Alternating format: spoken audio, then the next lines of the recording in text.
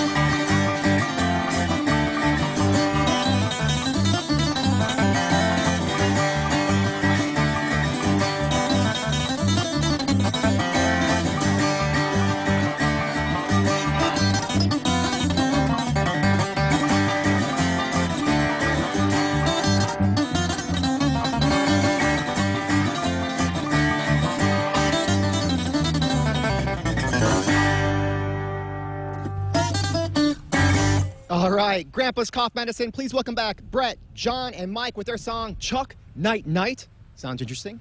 Interesting title. So you guys are one of the most popular bands in Jacksonville. So we're going into the summer. What do you guys have coming up? Actually, we're going to have a weekly gig coming up at Mojo Kitchen at the beach every Wednesday. We're going to be doing that for the next couple months. So hopefully we can turn it into something a lot of people come enjoy from about 9:30 to midnight every Wednesday. Every time you guys come on, I'm always amazed at the speed of your hands and even your feet when you're switching down there. How tired are you after a performance?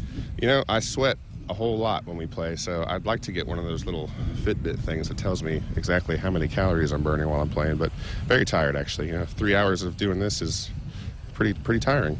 And in your songs, about 3 minutes, 3.5 minutes, it is nonstop. It's just a continuous tempo of speed. Yeah. I mean, that's one of the huge parts of bluegrass that attracted me to the style of music itself was the speed and technicality of the music, so it's just something we really like.